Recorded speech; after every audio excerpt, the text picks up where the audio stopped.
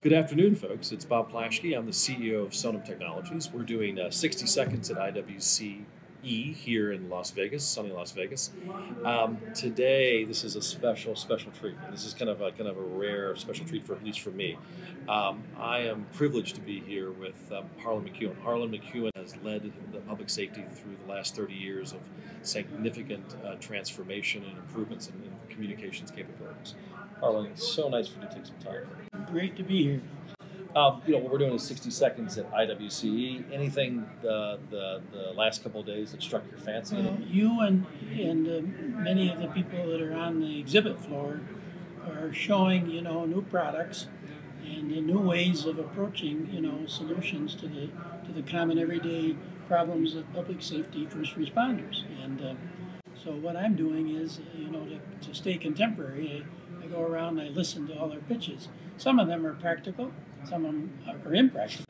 And I mean, I'm going to tell them if I think that isn't maybe the best thing, but nevertheless, that's what I'm doing here. I'm learning, and I've seen some really good things. One of the comments I've heard on the floor is this is kind of what's out there, which is kind of half LMR, half LTE. Is this kind of what is a preview of coming attractions? Is this where radio communications moves to, where they're an integrated experience? The discussions this week have really started to gel around what I believe is the answer, at least long term.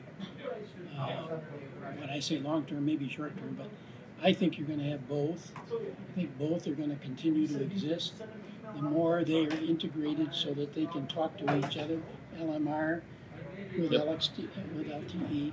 I mean, your devices allow that easily to happen. I can use a smartphone now to access LMR and get all, for a chief, that's a great feature because I don't want to carry a big, heavy LMR radio, but I can still carry a smartphone like you have developed and do that. Well, you can stay connected, and that's one of the things that we've seen is that roughly 20 to 30% of an agency is non-mission critical or administrative. True. So, no disrespect to a chief to call it administrative. But you can take all that traffic off of that mission critical system, that LMR system.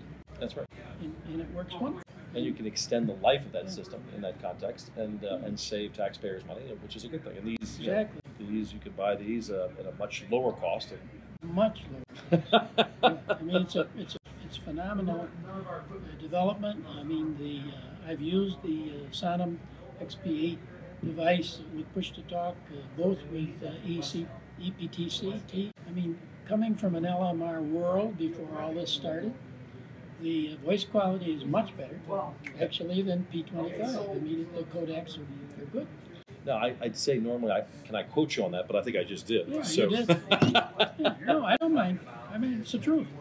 Folks, this is a rare treat. This is truly. We'll look back as FirstNet evolves, and we'll look back and understand kind of what got us to a transformational change in public safety, and all roads will lead back to Harlin. Harlin, thank you so much. Thank you very much. Yeah, good.